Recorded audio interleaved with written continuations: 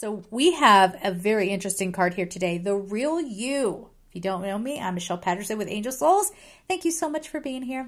So we are cutting through the nonsense. We are changing our perception. And in a way, we're kind of following an unknown prophecy, right? Maybe nobody's even talked about it, but at some point we knew we couldn't carry on in the world as it was. Something needed to shift. Something needed to change. And here it is. We have been sitting around waiting for the very system that put control over us to change. And yes, that'll be happening, but we forgot that we could change. And that in turn changes the system.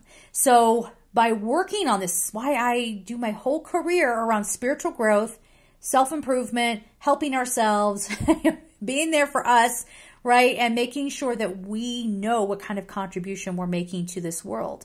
So if your contribution is complaining, blaming other people, not going to work, okay? If you are saying, no, I'm just going to not be quiet anymore. I'm going to say what I got to say.